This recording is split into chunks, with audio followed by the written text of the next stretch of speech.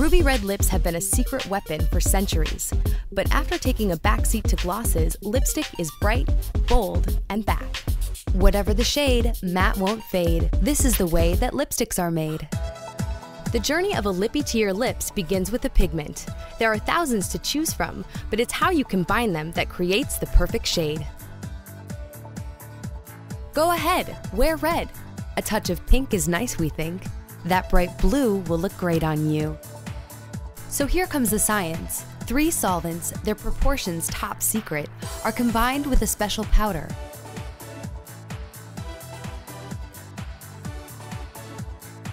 This is where the magic happens.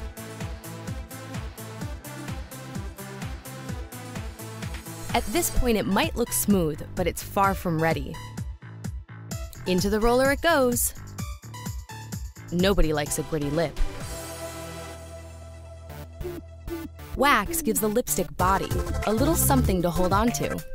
In order for the mixture to melt, it has to bake for hours. Whew, it's getting hot in here.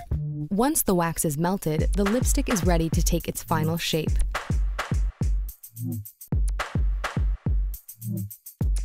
As it cools, the lipstick solidifies.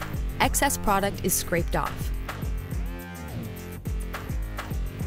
The next part of the process is designed to get the sticks into the applicators without ever being touched.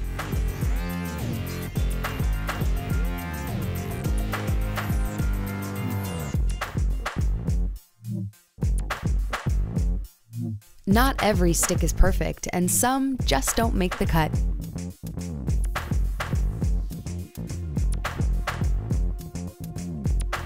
Here we go, everybody out!